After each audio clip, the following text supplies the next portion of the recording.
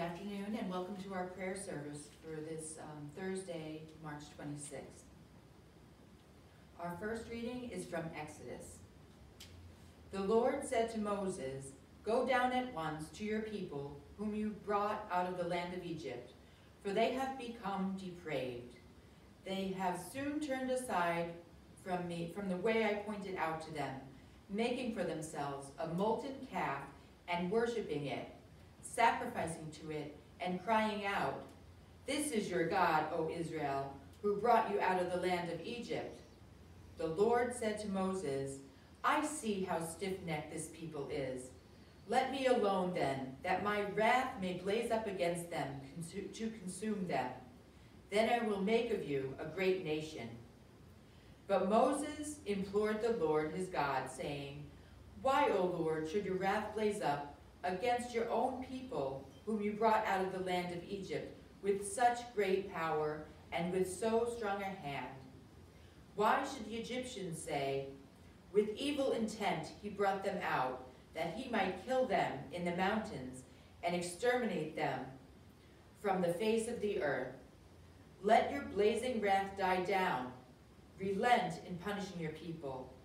Remember your servants Abraham, Isaac, and Israel, and how you swore to them by your own self, saying, I will make your descendants as numerous as the stars in the sky, and all this land that I promised I will give to your descendants as their perpetual heritage.'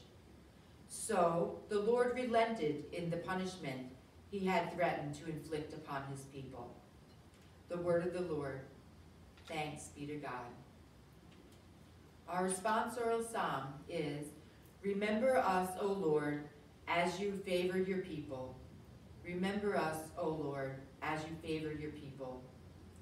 Our fathers made a calf in Horeb and adorned a molten image. They exchanged their glory for the image of a grass-eating bullock. Remember us, O Lord, as you favor your people. They forgot the God who had saved them, who had done great deeds in Egypt, wondrous deeds in the land of Ham, terrible things at the Red Sea. Remember us, O Lord, as you favor your people. Then he spoke of exterminating them, but Moses, his chosen one, withstood him in the breach to turn back his destructive wrath. Remember us, O Lord, as you favor your people. And our gospel reading is from the Holy Gospel of St. John. Glory to you, O Lord. Jesus said to the Jews, "If I testify on my own behalf, my testimony is not true. But there is another who testifies on my behalf, and I know that the testimony he gives on my behalf is true. You sent emissaries to John, and he testified to the truth.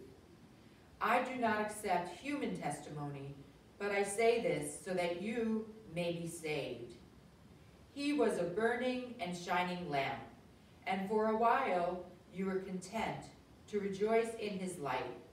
But I have testimony greater than John's.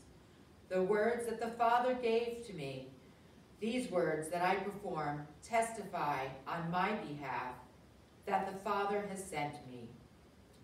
Moreover, the Father who sent me has testified on my behalf. But you have never heard his voice, nor seen his form, and you do not have his word remaining in you, because you do not believe in the one whom he has sent. You search the scriptures because you think you have eternal life through them. Even they testify on my behalf, but you do not want to come to me to have life. I do not accept human praise. Moreover, I know that you do not have the love of God in you. I came in the name of my Father, but you did not accept me. Yet if another comes in his own name, you will accept him. How can you believe when you accept praise from one another and do not seek the praise that comes from the only God? Do not think that I will accuse you before the Father. The only one who will accuse you is Moses, in whom you have placed your hope. For if you had believed Moses, you would have believed me, because he wrote about me. But if you do not believe his writings, how will you believe my words? The Holy Gospel according to John. Praise to you, Lord Jesus Christ. So today's readings tell us about Moses. And I think what these writings all mean is that, what did Moses' people do? They worshipped a false idol. And I think that even in the New Testament reading of John, I think he's warning us to not accept idols in place of the living God. So let us all be mindful of the living God who loves us beyond compare, who redeems us, for we are all made in the image of this God of love. So let us be wary of the idols that pop in our own lives, which they do every day, be that, the idol of wealth or fame, or even the idol of our personal physical health. Let us turn to the one true and living God and worship him alone. And let us be mindful of Jesus' redeeming mission.